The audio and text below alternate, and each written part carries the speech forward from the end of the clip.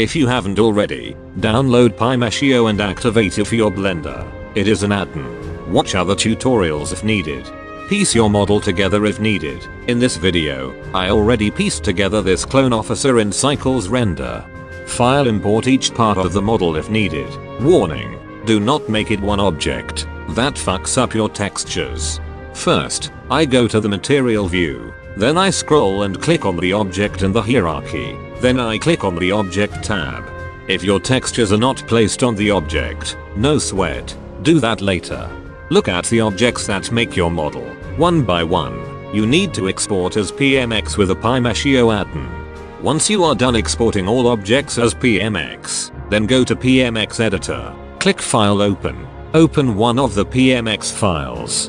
Up next you will need to import the other PMX files. Click Add. This will slowly piece your model together. Once you're done, go to File and click on PMX Info.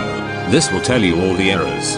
Fix everything that is bad. Use Google Translate. If not, MMD, PMX Editor or PMD Editor may not open the file. Creating an MMD model is a bitch that you will have to keep beating. So being able to open that file is necessary so that you can constantly discipline it to follow your directives. Pro tip, you should constantly be checking the info of your PMX or PMD file. Make sure your model is a good boy. Also have backup files.